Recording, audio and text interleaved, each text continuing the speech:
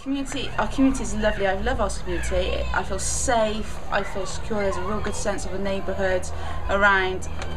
People look out for each other, always having to chat.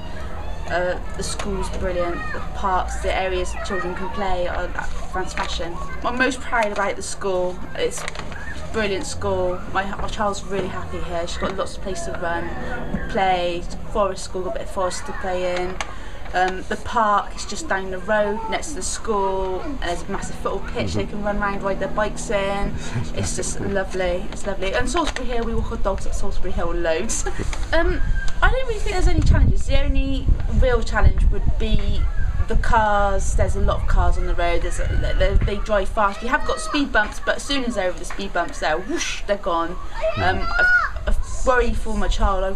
I couldn't ever let her walk to school on her own because I'm worried about, especially at the top of the school lane here, it gets so busy with all the cars. At the moment our church hall is kind of like its last leg, but they are trying to get planning permission to do a new hall. But if they do come across with that new hall, that would make a big difference, because then it would open up more clubs for children to go to, more activities for us to do.